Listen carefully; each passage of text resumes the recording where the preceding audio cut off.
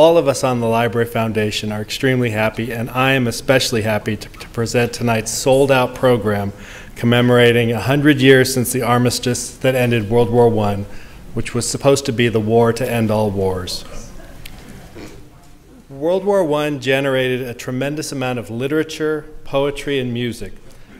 Some of it familiar, like the novels of Hemingway, some of it less so, from the soldiers on both sides and the people at home waiting for the war to end. Tonight we'll hear some of those voices, thanks to our outstanding guests. On the far seat is Mark Jordan. He's a longtime friend of the library. He's an actor, teacher, and a historian. You may recognize him from previous Live from the Library programs on the Lewis and Clark expedition and commemorating Shakespeare. He trained at several leading London arts institutions, including the Royal Academy of Dramatic Arts and the Guildhall School of Music and Drama. Next to Mark is Rhonda Taylor, who's been active in community theater for over 20 years.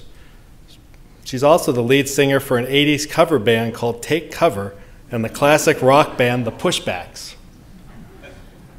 And our third performer today is Rob Seitelman. He's an actor, writer, and director who has appeared locally at the American Conservatory Theater, Berkeley Rep, and the Berkeley Playhouse. He's also spent a decade running theater programs in high schools throughout the Bay Area. Live from the Library is produced by the Walnut Creek Library Foundation and features public lectures, library events, and cultural programs at the Walnut Creek and Ignacio Valley Libraries. We are very grateful and cannot do this without our generous sponsors, the East Bay Times and the Minuteman Press in Lafayette. I also want to extend special thanks to the Program Committee of the Library Foundation, headed by Carol Weinstra, the Secretary of the Walnut Creek Library Foundation and AV expert, Cindy Jordan, and our wonderful staff, including Executive Director Susan Moon and Programs Director Kelly Nero. Now please join me in welcoming Mark, Rhonda, and Rob.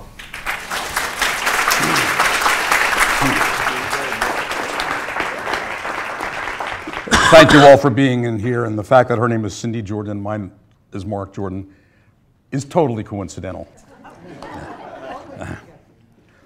100 years have elapsed since the signing of the armistice ending World War I. Known as the war to end all wars, it had an enormous impact on the countries directly affected by the war, and more crucially on its participants. The war produced an outpouring of literary efforts by soldiers who fought, and many who died, and by persons on the home front, men and women, whose lives were tragically shaped by the war. Tonight you will hear those voices, voices from battlefronts east and west, and the home front, voices of English, Scots, Irish, Canadian, French, German, Australian, and American, who in languid or tormented verse, in humorous or serious veins, recounted their experiences. As one, Wilfred Owen, noted, "My subject is war and the pity of war. The poetry is in the pity." I think it is also fair to say that the pity is definably in the poetry. Before I commence bringing you those modern voices, we would like to share two ancient voices on war who had completely differing attitudes towards war. The first is Horace, a Roman poet, who created one of war's great dictums, dulce et decorum est pro patria mori. If you don't know Latin, the translation will be made clear by the end of the evening. The other is that of Erasmus, the 16th century humanist. War is sweet only to those who have not experienced it. Tonight, we will share with you the reactions of those who experienced the First World War. You can determine which of these ancient dictums is applicable.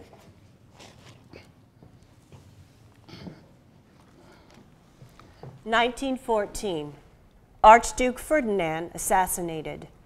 Outbreak of war in July and August. Germany invades Belgium. First Battle of the Marne. First Battle of Ypres. Trench warfare begins. The Siege of Antwerp. And the Christmas truce. A month ago, Europe was a peaceful comity of nations. If an Englishman killed a German, he was hanged. Now, If an Englishman kills a German or a German kills an Englishman, he is a patriot who has deserved well of his country. The war meant purification, liberation from the toxic comfort of peace. Thomas Mann. Suppose war is coming. Alfred Lichtenstein. Suppose war is coming. Ha! There's been peace for too long. Then things will get serious. Trumpet calls will galvanize you and nights will be ablaze. You will freeze in your tent. You'll feel hot all over. You'll go hungry, drown, be blown up, bleed to death. Fields will rattle to death. Church towers will topple. Horizons will be in flames. Winds will gust. Cities will come crashing down. The thunder of heavy guns will fill up the horizon. From the hills all around, smoke will rise and shells will explode overhead. Joining the colors, Catherine Tynan. There they go marching, all in step so gay, smooth-cheeked and golden, food for shells and guns. Blithely they go as to a wedding day, the mother's sons. The drab street stares to see them row on the high tram tops, singing like the lark. Too careless gay for courage, singing they go into the dark. With tin whistles, mouth organs, any noise, they pipe the way to glory and to the grave. Foolish and young, the gay and golden boys, love cannot save. High heart, high courage, the poor girls they kissed run with them. They shall kiss no more, alas. Out of the mist, they stepped into the mist. Singing, they pass. Peace by Rupert Brooke, who noted, "It's all great fun." Now, God be thanked who has matched us with his hour, and caught our youth, and wakened us from sleeping, with hand made sure, clear eye, and sharpened power, to turn as swimmers into cleanness leaping, glad from a world grown old and cold and weary, leave the sick hearts that honor could not move, and half men, and their dirty songs and dreary, and all the little emptiness of love. Oh, we who have known shame, we have found release there, where there's no ill, no grief, but sleeping has mending. Not broken save this body, lost but breath, nothing to shake the laughing heart's long peace there, but only agony, and that has an ending. And the worst friend and enemy is but death.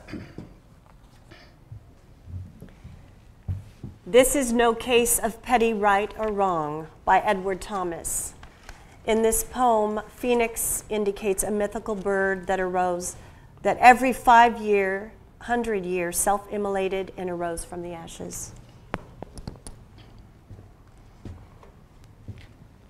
This is no case of petty right or wrong that politicians or philosophers can judge. I hate not Germans, nor grow hot with love of Englishmen to please newspapers. Beside my hate for one fat patriot, my hatred of the Kaiser as lover true, a kind of god he is, banging a gong. But I have not to choose between the two, or between justice and injustice. Dinned with war and argument, I read no more than in the wind, and in the storm, smoking along the wind athwart the wood. Two witches' cauldrons roar. From one the weather shall arise, clear and gay. Out of the other, an England beautiful, and like her mother that died yesterday. Little I know or care if, being dull, I shall miss something that historians can rake out of the ashes when perchance the phoenix broods serene above their ken. But with the best and meanest Englishmen I am one in crying, God save England, lest we lose what never slaves and cattle blessed. The ages made her that made us from dust. She is all we know and live by, and we trust. She is good and must endure, loving her so. And as we love ourselves, we hate her foe.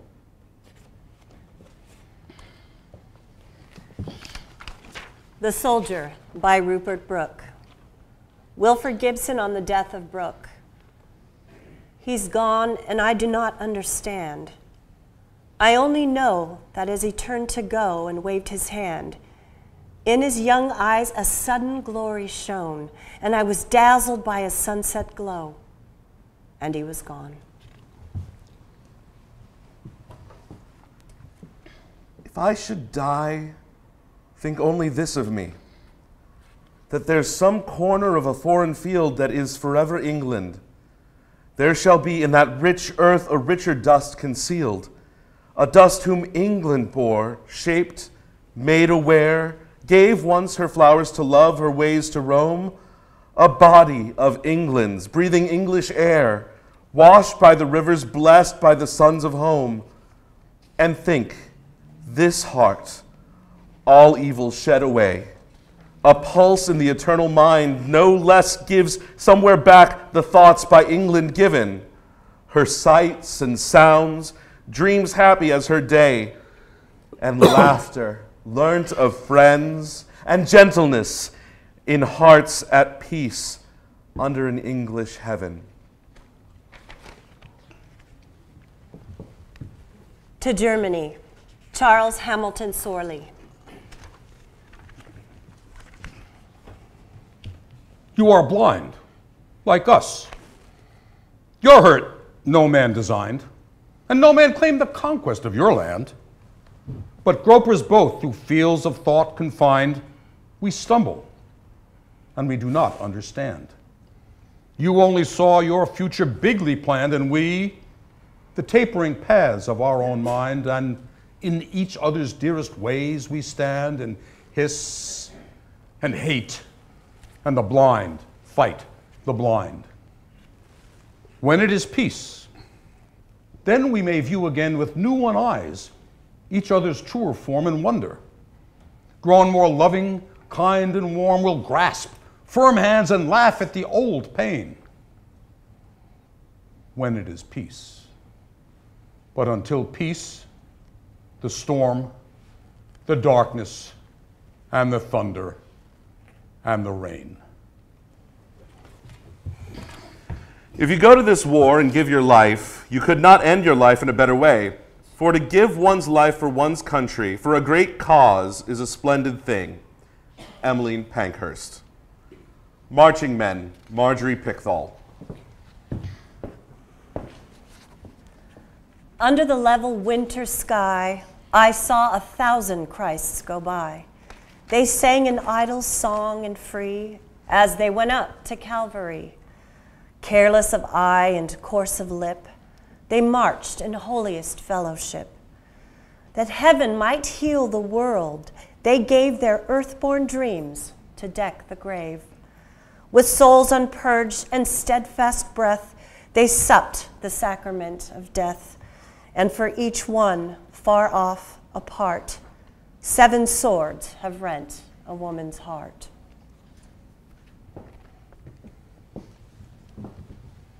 Break of day in the trenches, Isaac Rosenberg. The darkness crumbles away. It is the same old druid time as ever.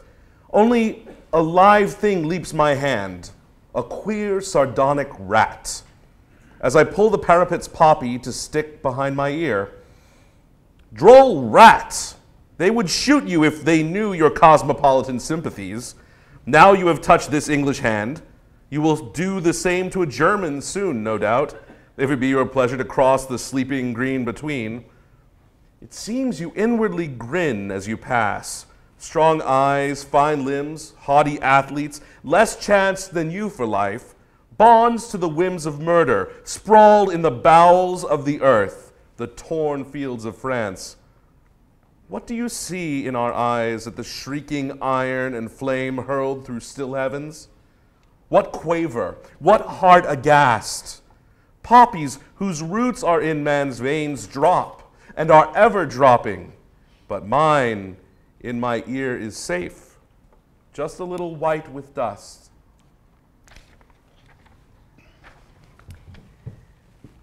It was the sight of the sky, almost alone, that had the power to persuade a man that he was not already lost in a common grave. Trenches, Sant-Eloi T.E. Hume. And in this poem, Belgian refers to a specific type of large workhorse, much like the Clydesdale.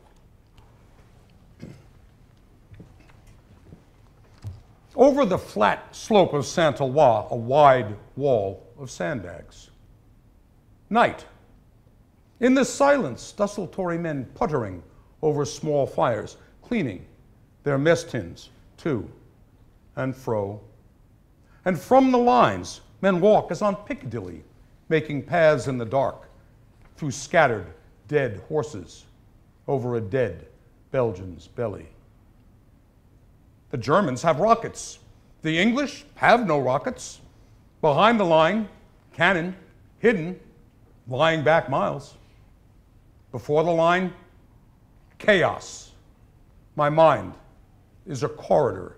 The minds about me are corridors. Nothing suggests itself. There is nothing to do but keep on. The Christmas letter. This will be the most memorable Christmas I've ever spent or likely to spend. Since about tea time yesterday, I don't think there's been a shot fired on either side up to now. Some of our chaps went over to their lines. I think they've all come back bar one from the E Company. They no doubt kept him as a souvenir. We can hardly believe that we've been firing at them for the last week or two. It all seems so strange. From another letter. On December 24th, I was occupying a small post very close to the front trench. In the afternoon, about 3 p.m., the Germans began singing louder than they had done hitherto, and I heard sundry shouts come over from their trenches after each song, such as, "How's that, English?"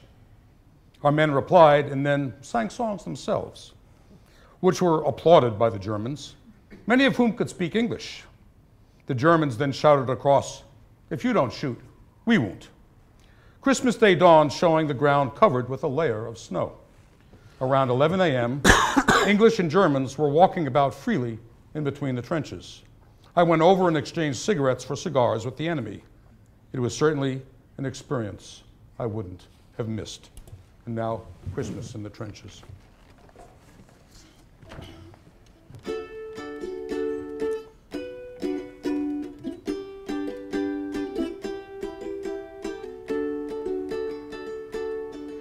My name is Francis Tolliver.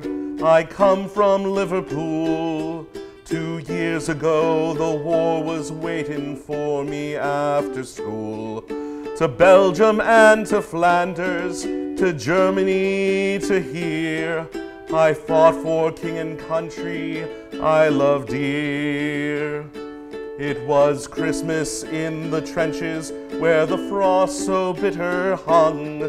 The frozen fields of France, where still no Christmas song was sung.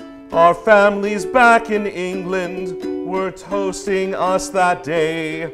Their brave and glorious lads so far away. I was lying with my messmate on the cold and rocky ground when across the lines of battle came a most peculiar sound.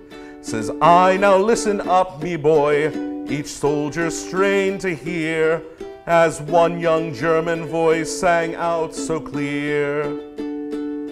He's singing bloody well, you know, my partner says to me. Soon one by one each German voice joined in harmony.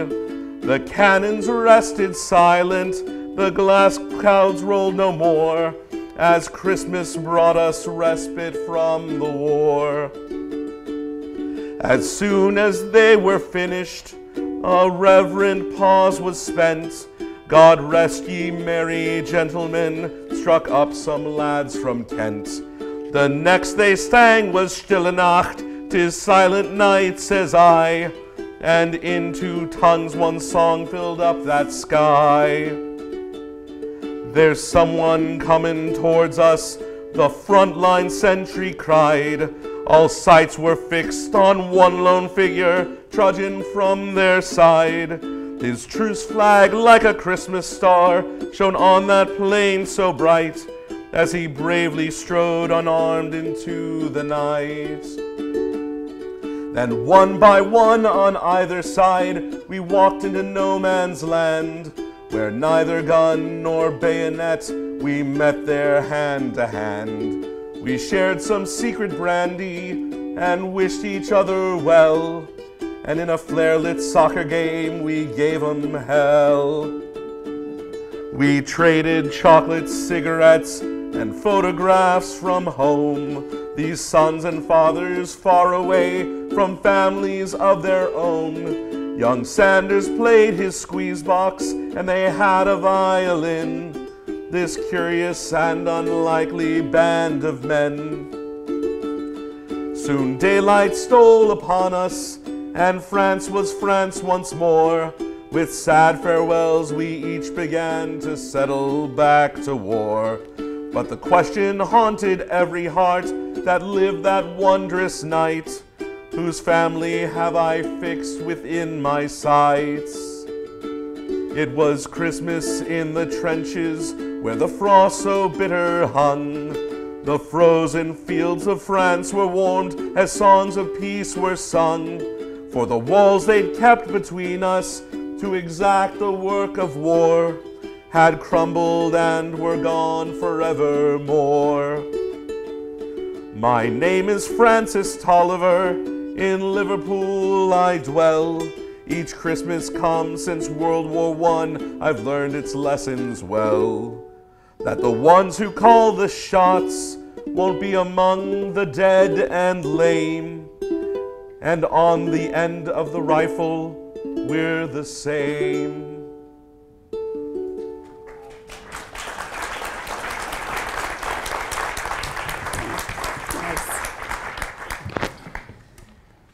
The High Command.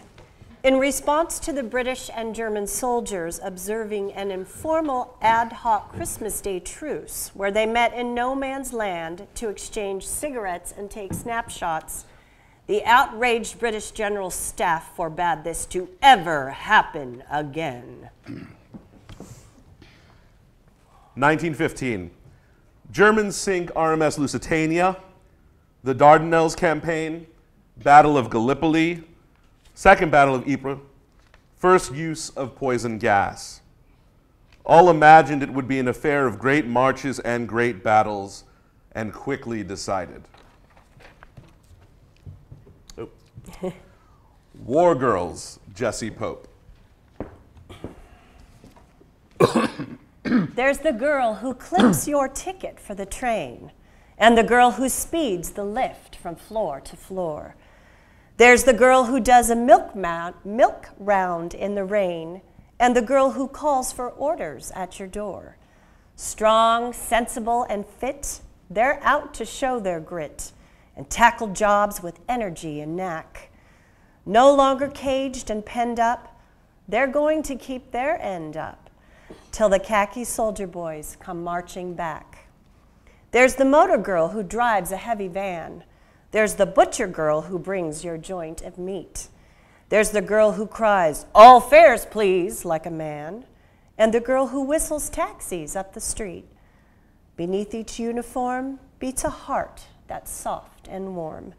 Though of canny mother wit they show no lack, but a solemn statement this is, they've no time for love and kisses till the khaki soldier boys come marching back. Wild Geese, Walter Flex. Wild geese are rushing through the night with shrill cry, northbound rangers. Hazard awaits, take care, your flight and world are full of dangers. Fly through the night-filled air, my friends, you squadron gray and mighty. Dawn breaks, his battle cry extends far o'er the lands below you. Fly on, rush on, you gray-winged flight, rush on to Northland's safety. When you fly south again some night, what will my fate have made me. We are, as you, a gray-clothed pack, the Kaiser's fighting yeomen. Should our flight end with no way back, fly south and sound our amen. June 1915, Charlotte Mew.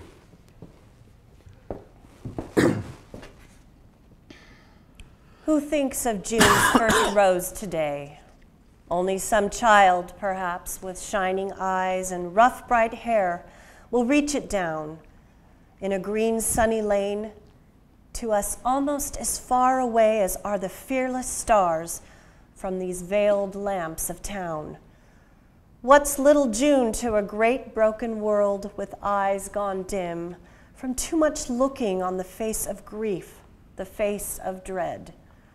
Or what's the broken world to June and him of the small, eager hand, the shining eyes, the rough, bright head?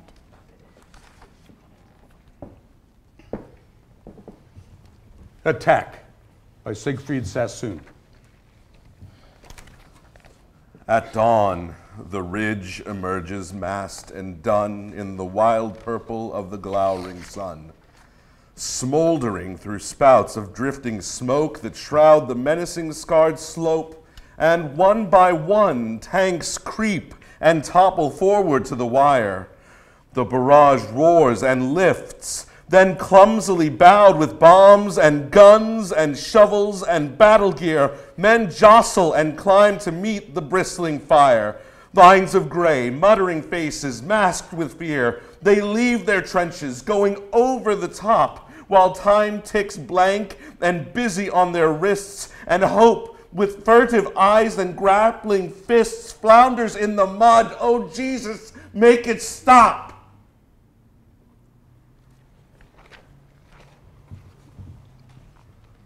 The VAD Brigade.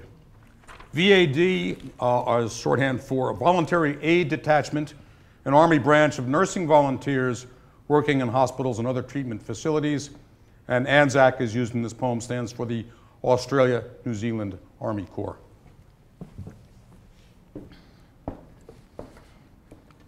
I thought I knew each regiment, battalion, and brigade until I got to Bristol, by Red Cross train conveyed, and saw upon the platform a company in blue of goodly wives and daughters, and little flappers too.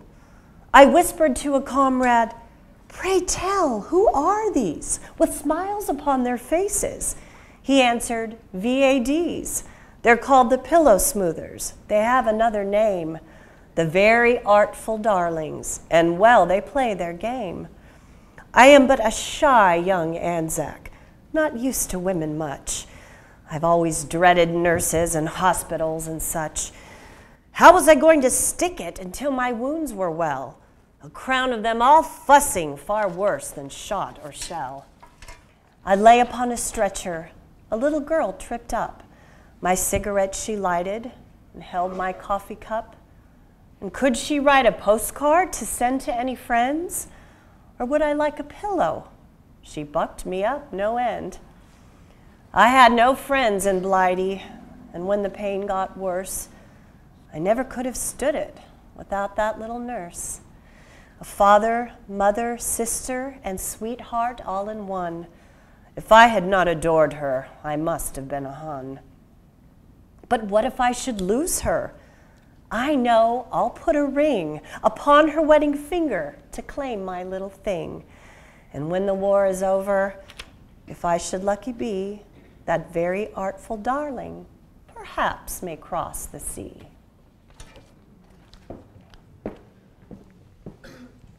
The Sparkling Dardanelles, John Hartshorne. Do you see the waters of the sparkling Dardanelles? Do you see the rugged beauty of April at Cape Hells? Do you see the scudding clouds against the deep blue sky? Do you think of this as paradise or as a place to die? We came in springtime long ago. We never left. We never went home, just fading ghosts in sepia, now lost amongst the stone. Call out, and we will answer. Whispered word, a shadow, bleached bones and twisted fragments, a glimpse of who we were.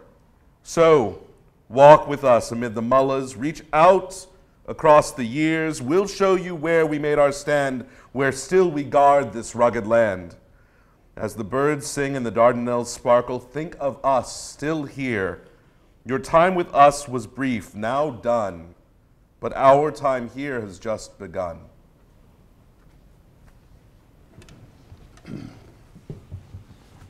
And the band played Waltzing Matilda.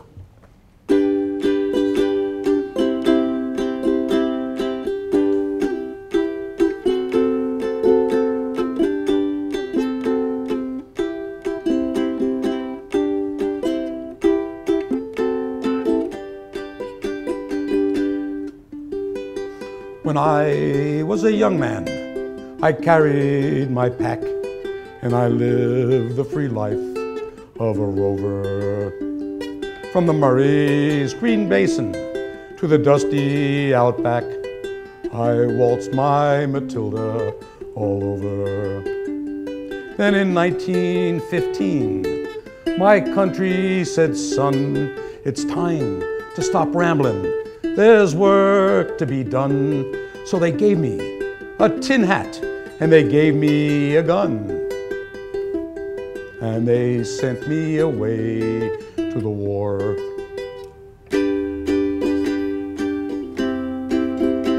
And the band played Waltzing Matilda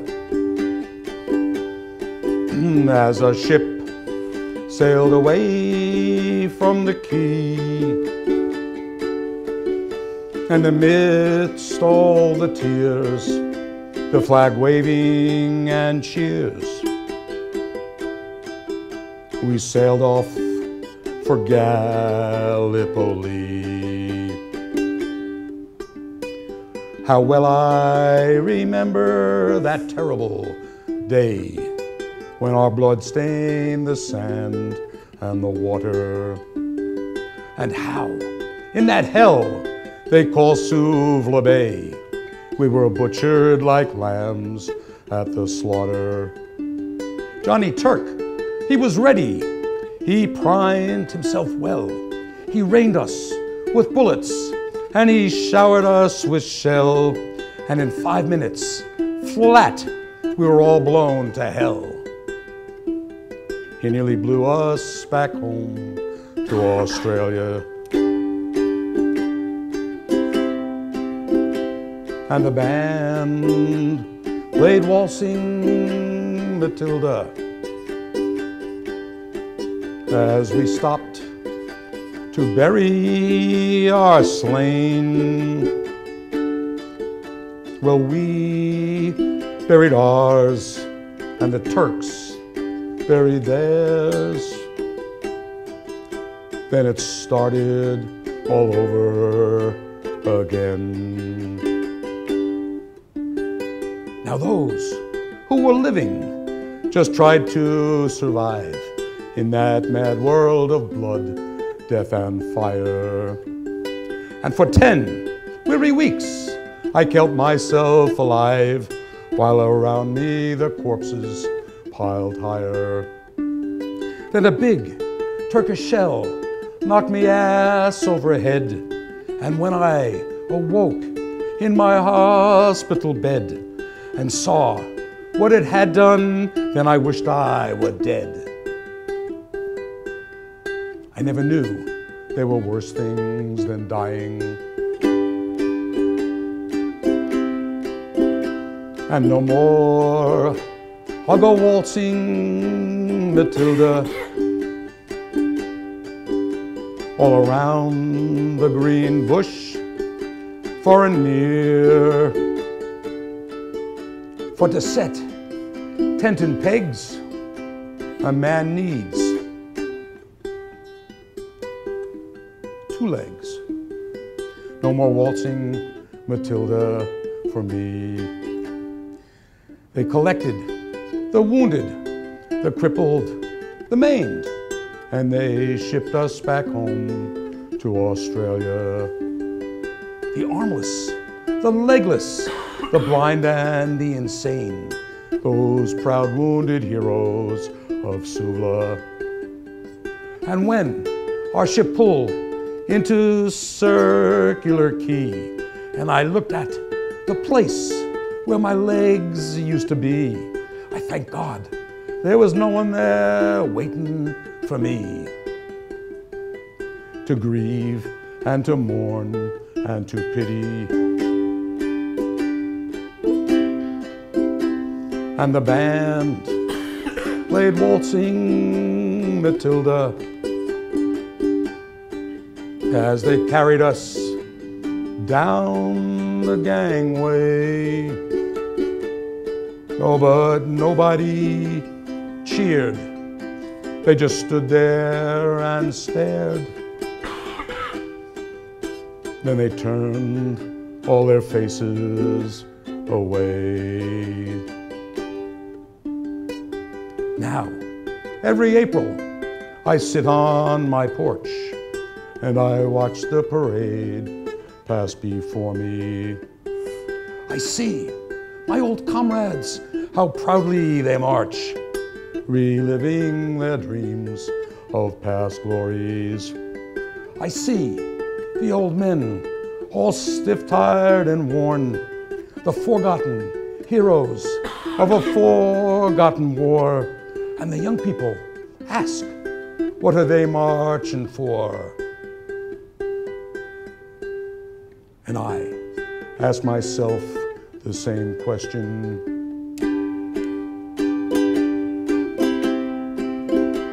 And the band plays Waltzing Matilda, and the old men still answer the call. But year after year, their numbers get fewer. Someday no one will march there at all.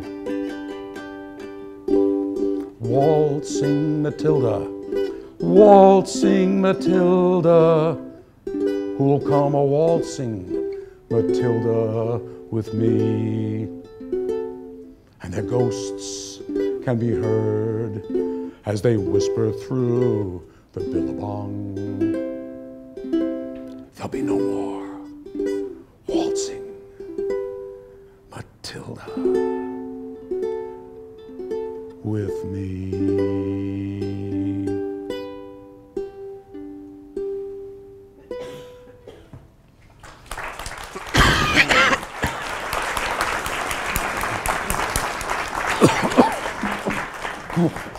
1916, the Battle of Verdun, Battle of the Somme. President Wilson re-elected with campaign slogan, "He kept us out of the war." Leaving for the front, Alfred Lichtenstein. Before I die, I must find this rhyme. Be quiet, friends, and do not waste my time. We're marching off in company with death. I only wish my girl would hold her breath. There's nothing wrong with me. I'm glad to leave. Now mother's crying too. There's no reprieve. And now look how the sun's begun to set. A nice mass grave is all that I shall get. Once more, the good old sunset's glowing red. In 13 days, I'll probably be dead.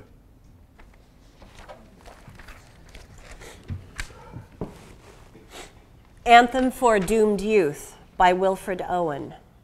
The word orison, as used in this poem, means prayer.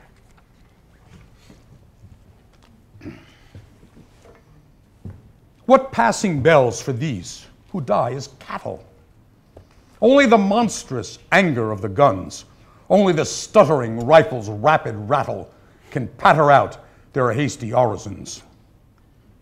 No mockeries now for them, no prayers nor bells, nor any voice of mourning save the choirs, the shrill, demented choirs of wailing shells and bugles calling for them from sad shires. What candles may be held to speed them all. Not in the hands of boys, but in their eyes shall shine the holy glimmers of goodbyes.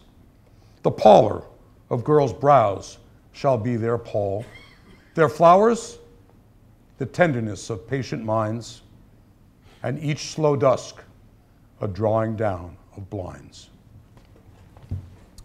Perhaps Vera Brittain, dedicated to her fiancé, Roland Aubrey Layton, who was killed at the age of 20 by a sniper 4 months after she had accepted his marriage proposal. Roland to Vera shortly before being shot. Violets from Plug Street Wood, think what they have meant to me. Life and hope and love and you did not see them grow where his mangled body lay, hiding horror from the day. Sweetest, it was better so.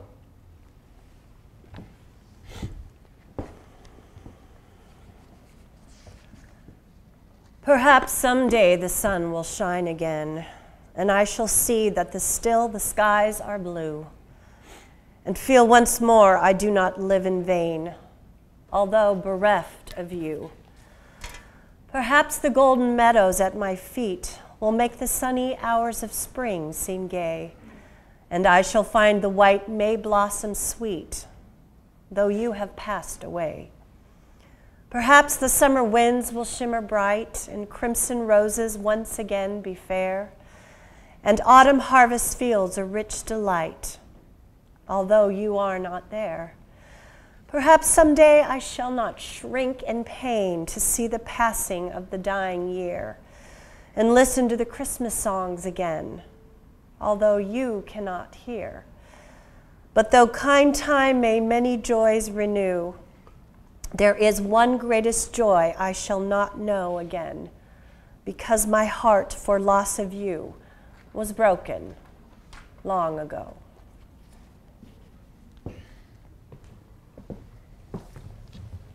Glory of Women, Siegfried Sassoon. You love us when we're heroes, home on leave, or wounded in a mentionable place. You worship decorations. You believe that chivalry redeems the war's disgrace. You make us shells. You listen with delight by tales of dirt and danger fondly thrilled. You crown our distant ardors while we fight and mourn our laureled memories when we're killed. You can't believe that British troops retire when hell's last horror breaks them and they run, trampling the terrible corpses blind with blood. Oh, German mother dreaming by the fire, while you are knitting socks to send your son, his face is trodden deeper in the mud.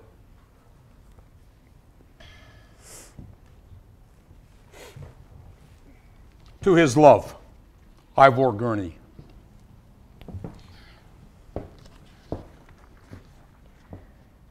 He's gone, and all our plans are useless indeed. We'll walk no more on Cotswolds, where the sheep feed quietly and take no heed. His body that was so quick is not as you knew it on Severn River under the blue, driving our small boat through. You would not know him now, but he still died nobly, so cover him over with violets of pride, purple from Severn's side. Cover him soon, and with thick-set masses of memoried flowers, hide that red, wet thing I must somehow forget.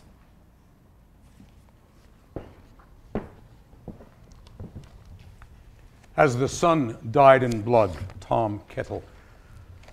As the sun died in blood and hill and sea grew to an altar, red with mystery, one came who knew me, it may be overmuch, seeking the cynical and staining touch, but I, against the great sun's burial, thought only of bayonet flash and bugle call, and saw him as God's eye upon the deep, closed in the dream in which no women weep, and knew that even I shall fall on sleep.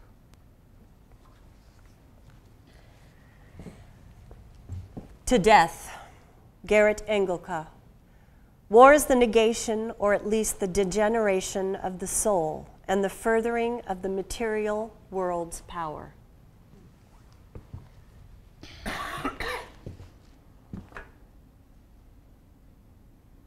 But spare me death. I am still young.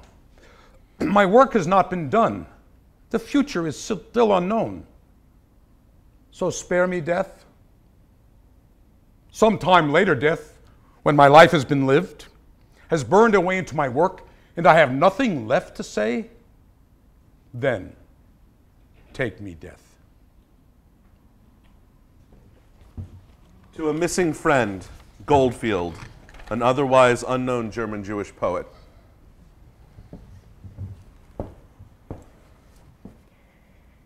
You have no grave, no cross, but you die.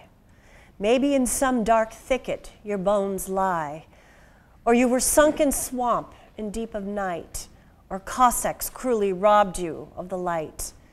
And when it was, and where, and how, and why, I know not. Death in forest does not cry. You are a skull now, white bleached by the rain, round which the weasel lightly leaves the train. You are the plowed earth on which horses stand. You are the grain that once did crown the land. You are the bread the farmer once did eat. You are the strength when peace returns to greet.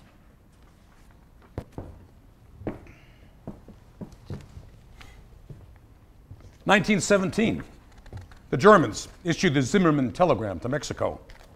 The United States declares war on Germany. The draft begins. U.S. troops land in France. The Third Battle of Ypres and the Bolshevik uprising in Russia." Prayer before battle, Alfred Lichtenstein. The troops are singing fervently, each for himself. God, protect me from misfortune. Father, Son, and Holy Spirit, that no grenades strike me. That the bastards, our enemies, do not catch me, do not shoot me. That I don't die like a dog for the dear fatherland. Look, I would like to go on living, milk cows, bang girls, and beat the bastards' sap. Get drunk often until my blessed death. Look, I eagerly and gladly recite 7 rosaries daily if you, God, in your grace, would kill my friend Huber or Meyer and not me. But if the worst should come, let me not be too badly wounded. Send me a slight leg wound, a small injury to the arm, so that I may return as a hero with a story to tell.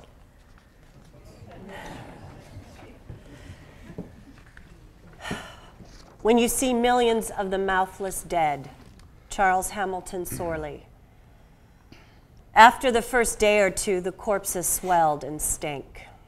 Those we could not get in from the German wire continued to swell until the wall of the stomach collapsed. A disgusting smell would float across.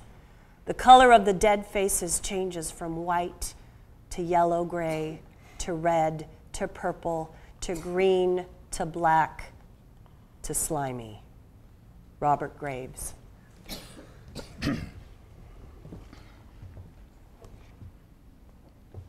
When you see millions of the mouthless dead across your dreams in pale battalions go, say not soft things as other men have said that you'll remember, for you need not so.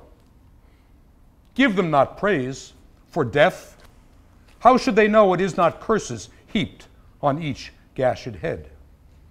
Nor tears, their blind eyes see not your tears flow, nor honor, it is easy to be dead.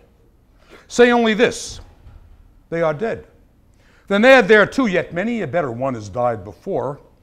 Then, scanning all the o'ercrowded mass, should you perceive one face that you loved heretofore, it is a spook. None wears the face you know.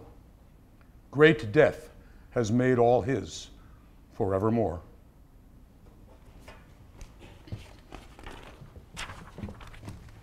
In Flanders Fields by John McRae. Allenson, all the goddamn doctors in the world will not win this bloody war. What we need is more and more fighting men. In Flanders Fields the poppies blow between the crosses, row on row, that mark our place, and in the sky the larks, still bravely singing, fly, scarce heard, amid the guns below. We are the dead.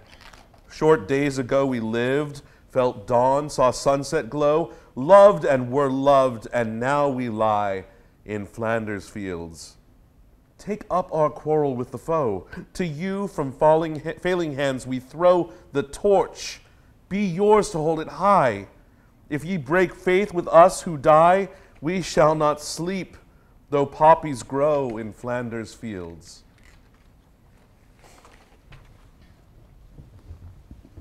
Lights Out, Edward Thomas.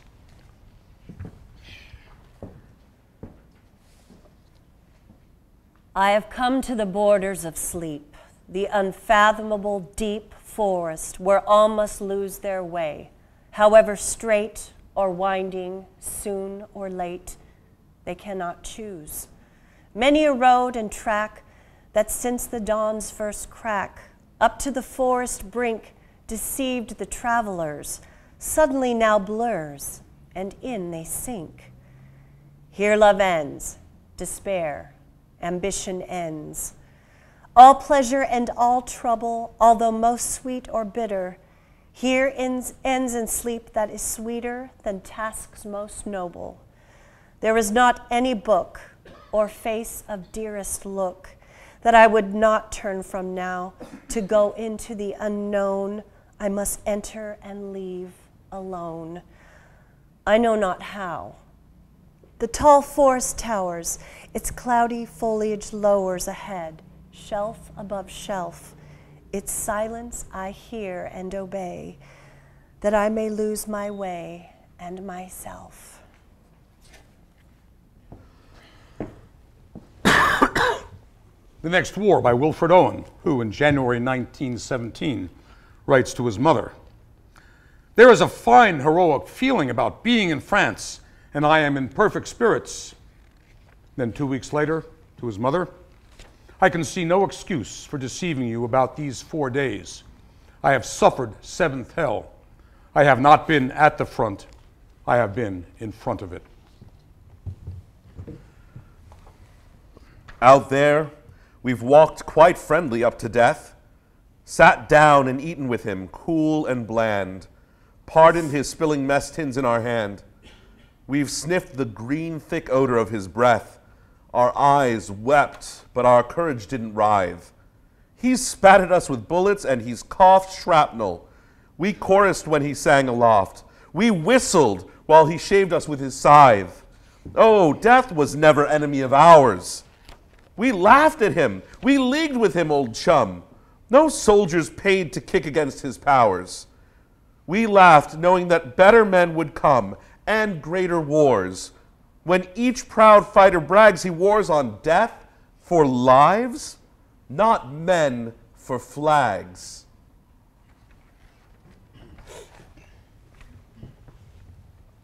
The Falling Leaves, Margaret Postgate Cole.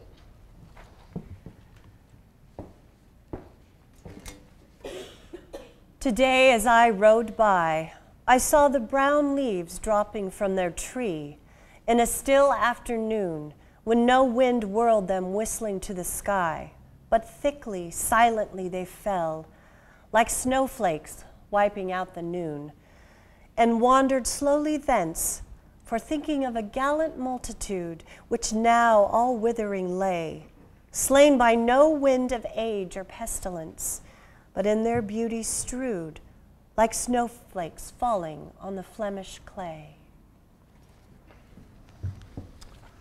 The Mortars, Albert Paul Grenier.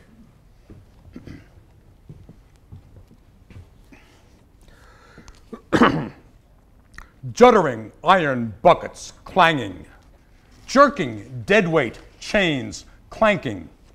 The thunder lumbering caravan labors on along the baking roads and tracks, all thunderous crash and clash. The straining, weary horses ponderingly nod, as though to doubt their onward slog will ever end. Wheels as thick as millstones mill the crunching road, and in towns and villages along the way, thunderstruck groups watch the deadweight cortege of death grind past. The squat carriages bolt, stubbled, muscles bulging, and mute, menacing, brutal, the black barrels muzzled and bound like lunatics. Roundel, Vera Britain. But far the most dangerous thing is going out on patrol in no man's land. You take bombs in case you should meet a hostile patrol, but you might be surrounded. You might be seen, especially if you go very close to their line. Lights are always being sent up, and they make night into day, so you have to keep down and quite still.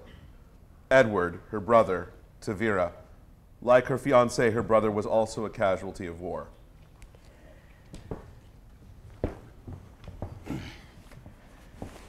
Because you died, I shall not rest again, but wander ever through the lone world wide, seeking the shadow of a dream grown vain, because you died.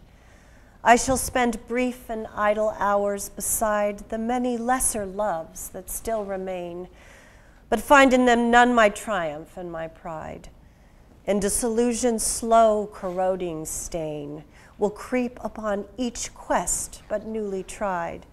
For every striving now shall nothing gain, because you died.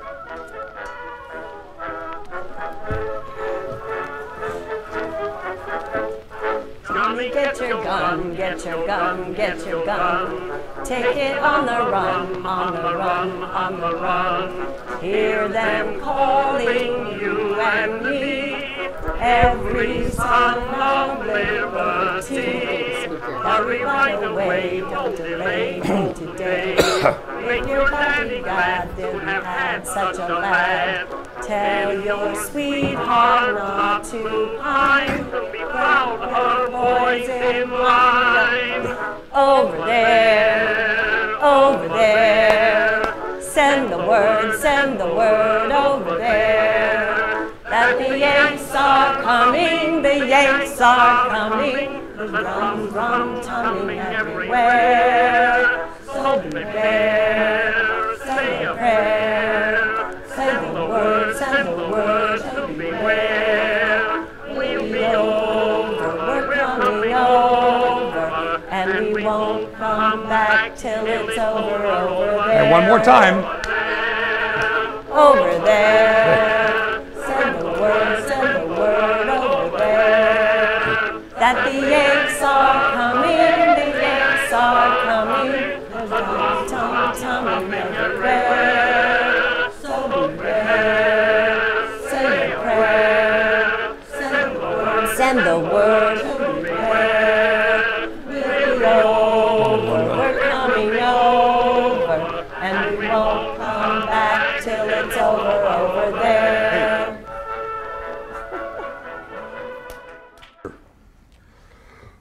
They did not pursue worldly rewards.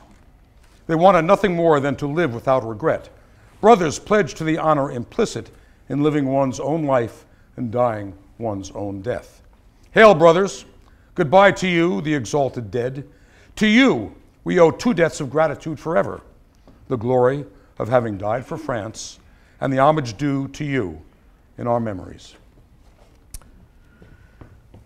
I have a rendezvous with death at some disputed barricade. When spring comes back with rustling shade and apple blossoms fill the air, I have a rendezvous with death when spring brings back blue days and fair. It may be he shall take my hand and lead me into his dark land and close my eyes and quench my breath. It may be I shall pass him still. I have a rendezvous with death on some scarred slope of battered hill. When spring comes round again this year and the first meadow flowers appear. God knows 'twere better to be deep pillowed in silk and scented down, where love throbs out in blissful sleep, pulse nigh to pulse and breath to breath, where hushed awakenings are dear. But I've a rendezvous with death at midnight in some flaming town when spring trips north again this year, and I, to my pledged word, am true. I shall not fail that rendezvous.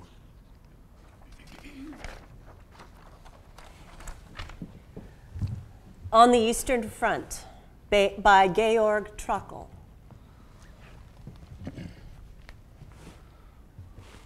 The wrath of the people is dark. Like the wild organ notes of winter's storm, the battle's crimson wave, a naked forest of stars. With ravaged brows, with silver arms to dying soldiers, night comes beckoning. In the shade of the autumn ash, ghosts of the fallen are sighing. Thorny wilderness girdles the town about. From bloody doorsteps, the moon chases terrified women. Wild wolves have poured through the gates. Sounds of Elul by Robert Ziegel.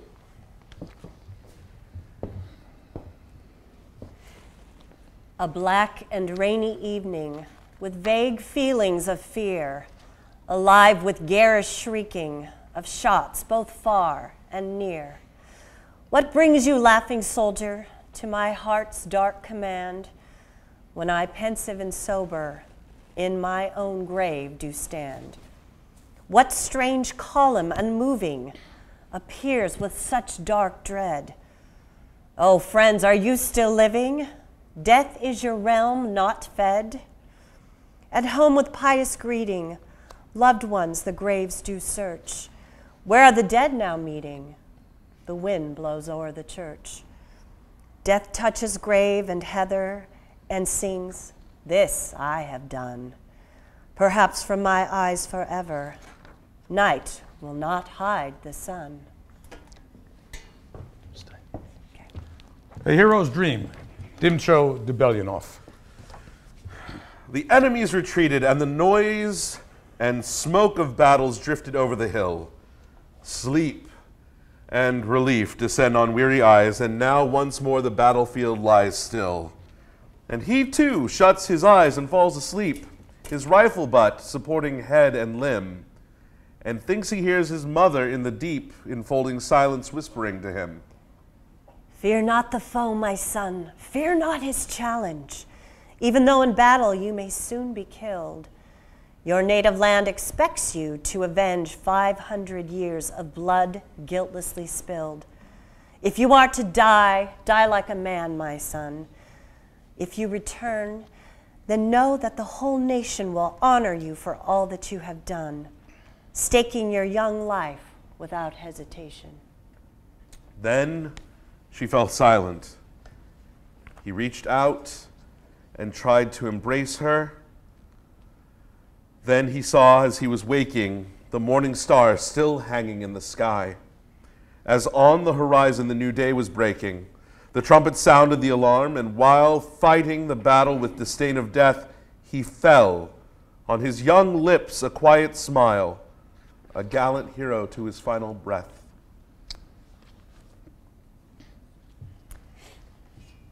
(1918).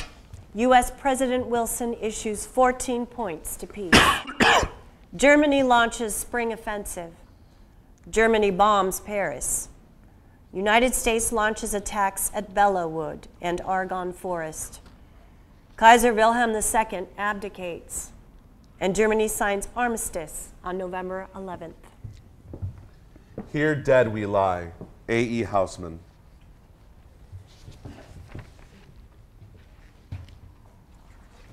Here dead we lie, because we did not choose to live, and shame the land from which we sprung.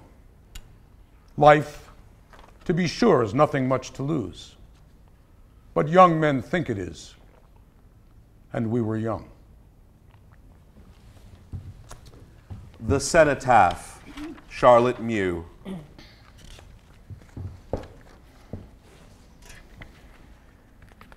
Not yet will those measureless fields be green again, where only yesterday the wild, sweet blood of wonderful youth was shed. There is a grave whose earth must hold too long, too deep a stain, though forever over it we may speak as proudly as we may tread. But here, where the watchers by lonely hearths from the thrust of an inward sword have more slowly bled, we shall build the cenotaph. Victory, winged with peace, winged too at the column's head. And over the stairway at the foot, oh, here leave desolate, passionate hands to spread violets and roses and laurel with small, sweet, twinkling country things. Speak so wistfully of other springs. From the little gardens of the little places where son or sweetheart was born and bred. In splendid sleep with 1,000 brothers, to lovers, to mothers, here too lies he. Under the purple, the green, the red, it is all young life. It must break some women's hearts to see such a brave, gay coverlet to such a bed. Only when all is done and said, God is not mocked, and neither are the dead. For this will stand in our marketplace. Who'll sell, who'll buy? Will you or I lie to each other with better grace? While looking into every busy whore and huckster's face, as they drive their bargains, is the face of God and some young, piteous, murdered face. The Soldier's Soliloquies, Marc de Larriguie de Sévrieux. After the Charleroi affair, and since we waved the Marne goodbye, I drag my carcass everywhere, but never know the reason why. In trench or barn, I spend each day, from fort or attic, glimpse the sky. At this war, simply slog away, but never know the reason why. I ask, hoping to understand this slaughter's purpose. The reply I get is, for the motherland, but never know the reason why. Better for me to just keep mum, and when it's my own turn to die, depart this life for kingdom come, but never know the reason why.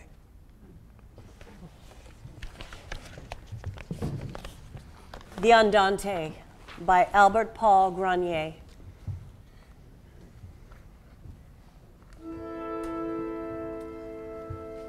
The rain, endlessly unraveling. The rain, shoveling at the mud the whole sullen day. The rain, unendingly sobbing its toneless chords, and the whispering wind crumbling the cloud into drizzle. Why, this evening am I haunted so by that majestic Andante from the 7th Symphony, its chords as magnificently simple as the triumphal arches of the ancients hold me in a vast enchantment. Its harmony is velvet to my soul, its murmur a caress that soothes the melancholy as we pick our way along the bank of this canal. The rain has never stopped. The mud is all long, snaking rivulets of agate and clouded onyx, chopped into splashes with every drawn-out hoof-fall of my horse. The rain has never stopped the whole lead-blue day. The Andante gently eases my resentment with its divine serenity.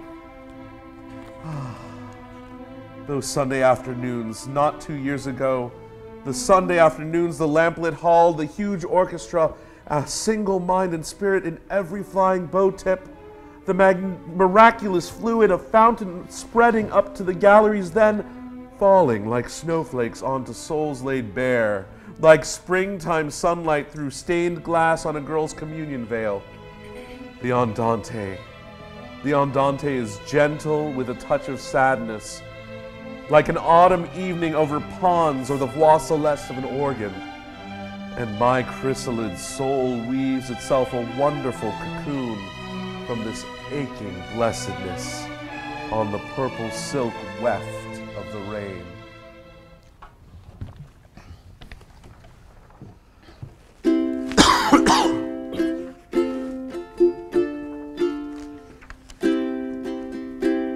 Well, how do you do, young Willie McBride? Do you mind if I sit down here by your graveside and rest for a while in the warm summer sun? I've been walking all day and I'm nearly done, I see by your gravestone you were only 19 when you joined the Great Fallen in 1916. Well, I hope you died quick, and I hope you died clean. Young Willie McBride, was it slow and obscene? Did they beat the drum slowly? Did they play the fife slowly? Did they sound the death march as they lowered you down? Did the band play the last post and chorus? Did the pipes play the flowers of the forest? Did you leave a wife or a sweetheart behind? In some faithful heart is your memory enshrined.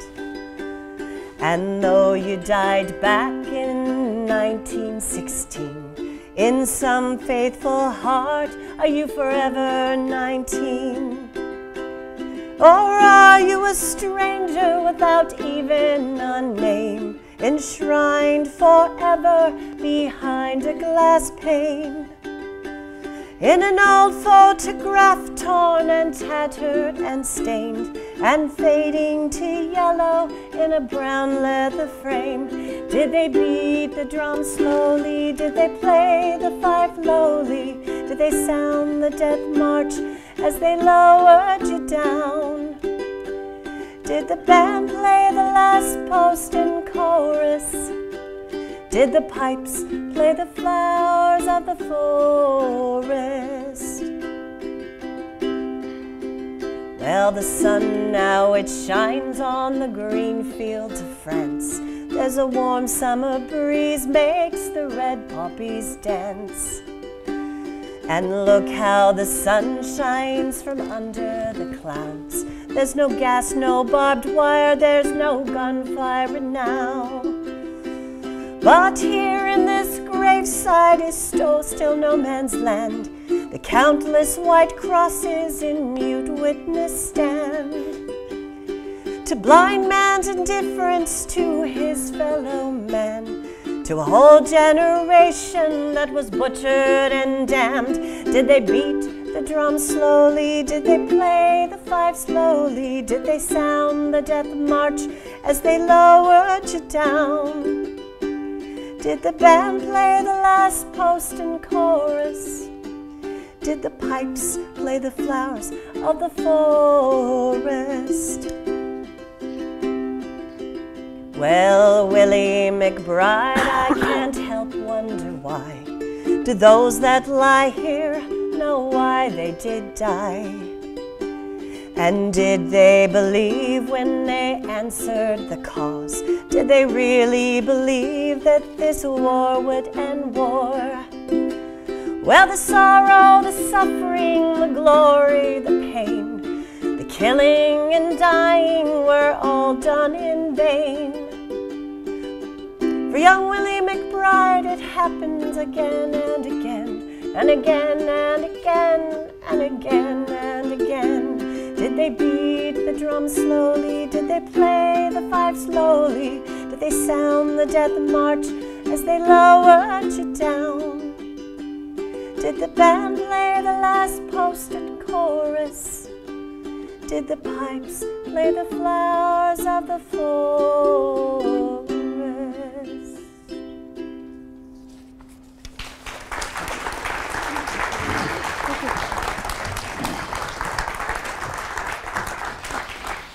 Dulce et decorum est, Wilfred Owen. Dulce et decorum est pro patria mori. How sweet and honorable it is to die for one's country. 5 nines in this poem refers to German artillery shells. Bent double, like old beggars under sacks, knock-kneed, coughing like hags, we cursed through sludge, till on the haunting flares we turned our backs, and towards our distant rest began to trudge. Men marched asleep. Many had lost their boots, but limped on, bloodshod. All went lame, all blind, drunk, with fatigue, deaf even to the hoots of tired, outstripped 5-9s that dropped behind. Gas! Gas! Quick, boys! An ecstasy of fumbling, fitting the clumsy helmets just in time. But someone still was yelling out and stumbling and floundering like a man in fire or lime. Dim, through the misty panes and thick green light as under a green sea, I saw him drowning. In all my dreams, before my helpless sight, he plunges at me, guttering, choking, drowning. If, in some smothering dreams, you too could pace behind the wagon that we flung him in and watch the white eyes writhing in his face, his hanging face, like a devil sick of sin. If you could hear at every jolt the blood come gargling from the froth-corrupted lungs, obscene as cancer, bitter as the cud of vile, incurable sores on innocent tongues, my friend, you would not tell with such high zest to children ardent for some desperate glory the old lie, dulce et decorum est pro patria mori. November 11th, 1918. On the 4th Army Front, at 2 minutes to 11, a machine gun fired off a complete belt without pause. A single machine gunner was then seen to stand up beside his weapon, take off his helmet, bow, and, turning about, walk slowly to the rear. And there was a great calm. Thomas Hardy. Breathless they paused. Out their men raised their glance to where had stood those poplars lank and lopped, as they had raised it through the 4 years' dance of death in the now familiar flats of France, and murmured, "Strange this. How? All firing stopped?" Aye, all was hushed. The about to fire fired not. The aimed at moved away in translipped song. One checkless regiment slung a clinching shot and turned. The spirit of irony smirked out. What? Spoiled peradventures woven of rage and wrong? Thenceforth no flying fires inflamed the gray. No hurtling shook the dewdrop from the thorn. No moan perplexed the mute bird on the spray. Worn horses mused, "We are not whipped today." No weft-winged engines blurred the moon's thin horn. Calm fell. From heavens distilled a clemency. There was peace on earth and silence in the sky. Some could not shake off misery. The sinister spirit sneered. It had to be. And again the spirit of pity whispered, "Why?"